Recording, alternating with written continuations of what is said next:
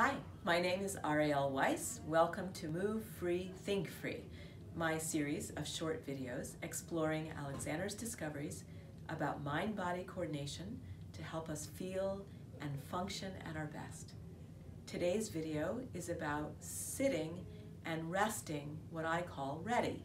Resting ready, to me, is different than sitting or resting with what my teacher would have called a slump.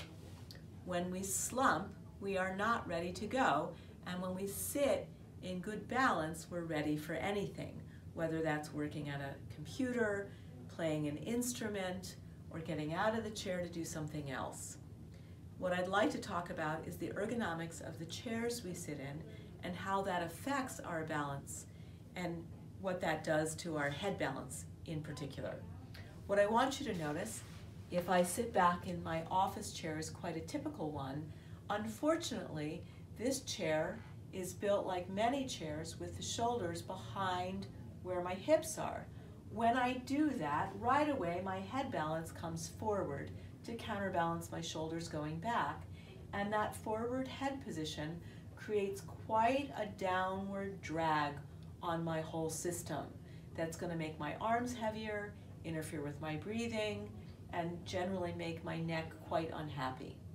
What I'd like to show you is that if I take a lumbar support pillow and I put it behind my lumbar spine, what it's designed for, it's actually going to accentuate sometimes my shoulders being back and my head being forward.